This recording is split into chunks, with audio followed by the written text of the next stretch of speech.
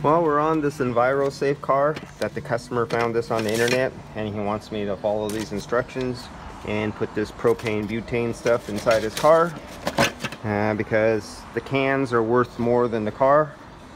And so right now I'm doing a nitrogen pressure decay test. It's passing, no problems at all. It's been holding here forever, so I have no problem with that on that part of it. So I'm going to put this under a vacuum again, and actually I'm going to do a triple purge, and I'm going to leave this on the vacuum pump overnight. I'm going to put some of my dye in it, even though these have a dye in them. I'm going to put some of my dye in this system, and well, let's start with the proceedings of evacuate nitrogen, evacuate 3 times, and then the pump stays on it overnight evacuating. And I'll just leave my scrappy eBay cheap garbage gauges on here. And these are things, another set of batteries. I mean, you just touch it a little bit, turns on, you come back to them and it has dead batteries, amongst other issues.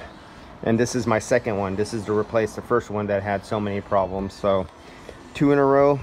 I'm not going to go for 3 strikes, you're out. You know, you fool me once, you fool me twice, but no, you don't get a third chance to fool me.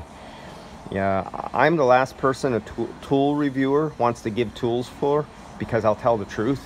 And if they don't like the truth, they better not give me truth unless it's a good tool. Now, a good tool, here's a good tool.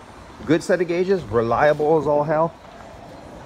Been beat to hell and back.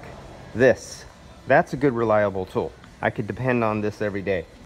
Reliable tool, the 4-cylinder recovery unit. You don't know how many hundreds, actually thousands of times I've used that thing since I've got it. That's a reliable tool. This, on the other hand, oh, a reliable tool. Reliable tool.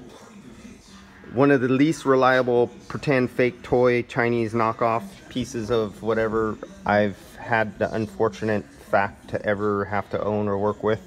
And I'll just chuck it up to experience. And it's definitely not the old Testo 570, that's for sure. All right, guys, we'll get back to this stuff. All right.